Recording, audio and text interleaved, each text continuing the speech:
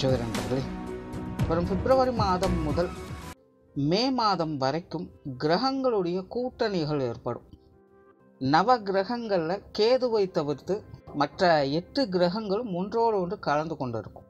அதாவது மாத கிரகங்களும் வருட கிரகங்களும் ஒன்றாக இணையக்கூடிய காலகட்டம். பிப்ரவரி 14க்கு மேலே கிரகங்கள் ஒரு வரிசையாக இருந்து, பிறகு மார்ச் 15லேருந்து ஏப்ரல் 15 வரைக்கும் கிரகங்கள் ஒன்றோடு ஒன்று கலந்து கூட்டு கிரகங்களாக மாறி, அதன் பிறகு மே மாதத்தில் திரும்பவும் ஒரு வரிசையாக அமையும். கிட்டத்தட்ட இந்த அமைப்பு பார்த்திங்கன்னா பிப்ரவரி 14 ஆரம்பித்து மார்ச், ஏப்ரல், மே, கிட்டத்தட்ட ஜூன் முதல் வாரம் வரைக்கும் கூட தாக்குப்பிடிக்கும். கிரகங்கள் ஒன்றாக சேர்ந்து இருக்கும் பொழுது கூட்டு கிரக அமைப்புகள் ஏற்பட்டு கூட்டு கிரக யோகா அமைப்புகள் அப்படிங்கிறது செயல்படும். கிரகங்கள் வரிசையாக இருக்கும்போது கிரகமாளிகா யோகம் அப்படிங்கிறது செயல்படும். மாத கிரகங்களானது முதல்ல சனியோடு இணையுது, 2வது ராகுவோடு இணையுது, 3வது குருவோடு இணையுது. பொதுவாகவே இந்த கூட்டு கிரக அமைப்புகளும் சரி, இல்லை கிரகமாளிகா யோகா அமைப்புகளும் சரி செய்யக்கூடியது ஒரே விஷயம்தான். பாசிட்டிவ் அண்ட் நெகட்டிவ் ரெண்டையுமே சேர்த்து தான் கொடுக்கும். பட் எந்தெந்த விஷயங்கள் அப்படிங்கிறது ஒவ்வொரு ராசி லக்னங்களுக்கு தகுந்த மாதிரி மாற்றங்கள் ஏற்படும். பட் ஒவ்வொரு ராசி லக்னங்களுக்குமே ஸ்பெசிஃபிக்காக சில விஷயங்களில் மட்டும் ஏற்ற இறக்கங்கள், லாப நஷ்டங்கள், நல்லது கெட்டது அப்படின்னு இந்த இரட்டைத்தன்மை கொண்ட அனைத்து விஷயங்களும் கலவையாக அது காட்டிக்கொண்டே இருக்கும். அதுவும் இந்த முறை அமைஞ்சிருக்கக்கூடிய இந்த கிரக அமைப்புகளானது ஆரம்பத்தில் கொஞ்சம் சுணக்க நிலையை ஏற்படுத்தும். கொஞ்சம் ஒரு கன்ஃபியூஷனான ஸ்டேட்டஸ் இருக்கும். செய்யலாமா வேண்டாமா அப்படிங்கிற யோசனைகளையே பல காரியங்கள் கழிஞ்சு போகும். பெரும்பாலும் எல்லா விஷயங்களுமே பார்த்திங்கன்னா ஒரு ஸ்லோ பிக்கப்பாகத்தான் இருக்கும். பட் அதுவே மத்திய பகுதியில் பார்த்திங்கன்னா அதற்கு அப்படியே ஆப்போசிட்டாக எல்லா விஷயங்களும் நடக்கும். எல்லாமே பார்த்திங்கன்னா ஹரிபரியாக நடக்கும். முன்ன பின்ன யோசிக்கிறதுக்கு கூட டைம் இருக்காது. டக்கு டக்குன்னு காரியங்கள் நடந்துக்கிட்டே இருக்கும். ஈவன் அது பாசிட்டிவாக இருந்தாலும் சரி, நெகட்டிவாக இருந்தாலும் சரி, நின்று நிதானித்து யோசிக்கிறதுக்கெல்லாம் நமக்கு டைமே கிடைக்காது. டக்கு டக்குன்னு விஷயங்கள், காரியங்கள் நகர்ந்து போய்கிட்டே இருக்கும். நிறைய சேஞ்சஸை எதிர்பார்க்கலாம் இந்த டைமில். கண்ணு மூடி கண்ணு திறக்கிறதுக்குள்ள என்ன நடந்துச்சு அப்படின்னு தெரியாத மாதிரி சில காரியங்கள்லாம் டக்கு டக்குன்னு மூவ் ஆகிட்டு போய்கிட்டே இருக்கும்.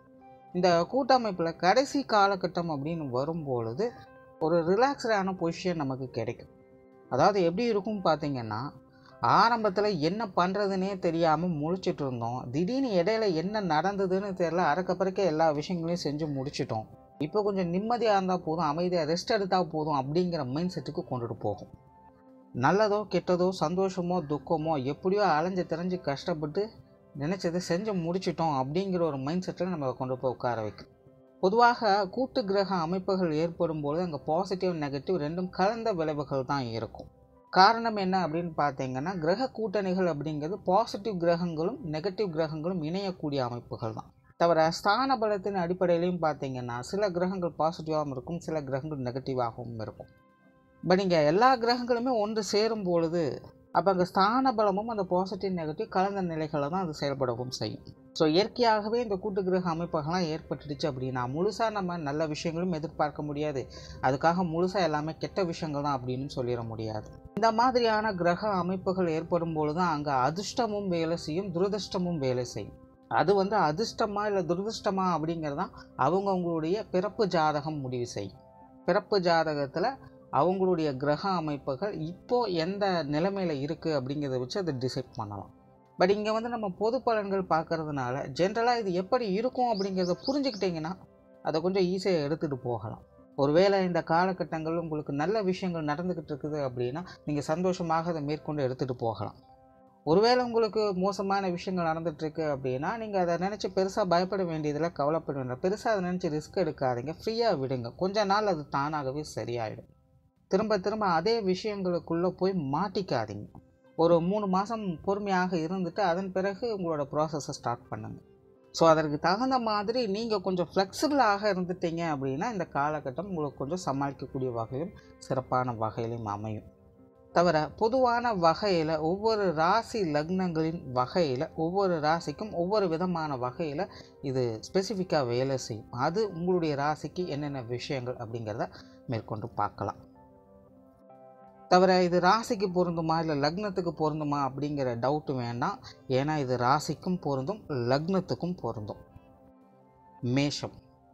மேஷத்தை பொறுத்த வரைக்கும் இந்த 4 மாத காலகட்டமானது ரொம்பவுமே உங்களை ஆக்டிவாக இருக்க வைக்கும் அப்படின்னு சொல்லலாம்.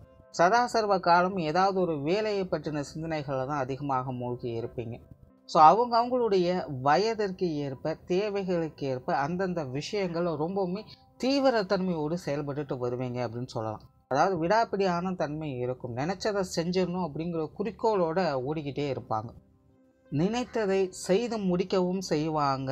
செய்து முடித்ததற்கான பலனும் அவங்களுக்கு கிடைக்கும். கிடைத்த பலனை அவங்க அனுபவிக்கவோ அல்லது விரயம் செய்யவோ செய்வாங்க. அதாவது இது ஒரு ஆர்டராக அவங்களுக்கு நடக்கும். முதல்ல ஒரு ப்ராசஸ் ஸ்டார்ட் பண்ணுவாங்க. ப்ராசஸில் அவங்களுக்கு ரிட்டர்ன்ஸ் கிடைக்கும். கிடைச்ச ரிட்டர்ன்ஸை அவங்க ஃபுல்ஃபில் பண்ணிப்பாங்க. அதாவது இந்த காலகட்டத்துக்குள்ளேயே ஒரு விஷயம் ஆரம்பித்து அது முடிவும் பெற்றும் அப்படிங்கிறது தான் விஷயம்.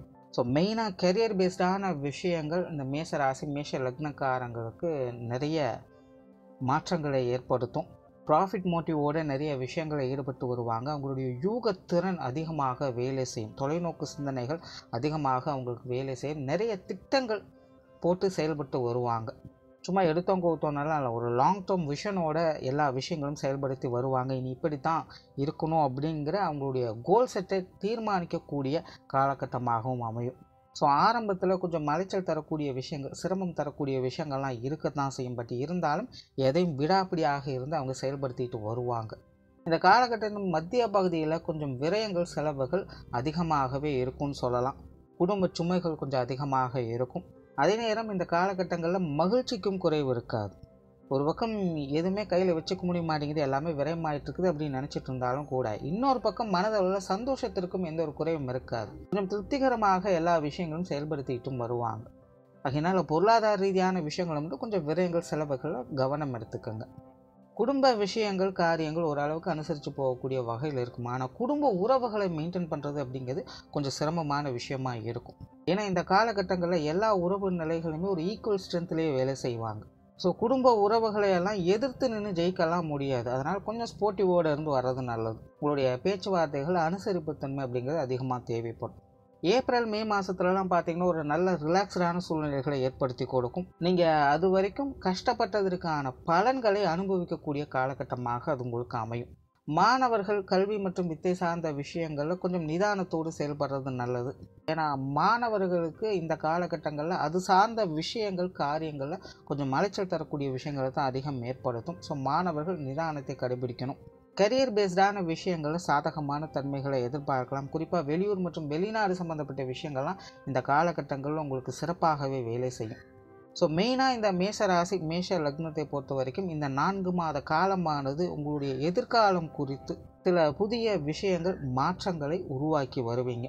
அதனால் மேஷத்தை பொறுத்த வரைக்கும் இது ரொம்பவுமே ஸ்பெசிஃபிக்கான காலகட்டம் தான். குறிப்பாக மத்திய வயதில் இருக்கக்கூடியவங்களுக்கு இது ரொம்பவுமே முக்கியமான காலகட்டம். வயதில் மூத்தவங்க உடல்நலம் சார்ந்த விஷயங்களில் கொஞ்சம் கவனம் எடுத்துக்கங்க. இப்போ மேஷத்திற்கு இந்த காலகட்டம் மருத்துவ விரயம் அப்படிங்கிறது சிலருக்கு தவிர்க்க முடியாததாகவே இருக்கும். ஏன்னா கூட்டு கிரக அமைப்புகள் அதுவும் மறைவு ஸ்தானங்கள் ஏற்படும் பொழுது இந்த மெடிக்கல் ரீதியான செலவுகள் விரயங்கள் அப்படிங்கிறது தவிர்க்க முடியாததான் இருக்கும். ஆனால் இந்த வயதில் மூத்தவங்க ஏற்கனவே ட்ரீட்மெண்ட்டில் இருக்கிறவங்க உங்களோட உடல்நலம் சார்ந்த விஷயங்களை அலட்சியப்படுத்தாதீங்க. கேர் எடுத்துக்கங்க. பயப்படுறதுக்கு எதுவும் இருக்காது. அலட்சியப்படுத்தாமல் இருந்தால் போதும். அதே போல் இந்த காலகட்டங்களில் மேஷராசி மேஷ லக்னக்காரங்களுக்கு உற்றார் உறவினர்கள் நண்பர்கள் வகையில் நிறைய மாற்றங்கள் ஏற்படும்.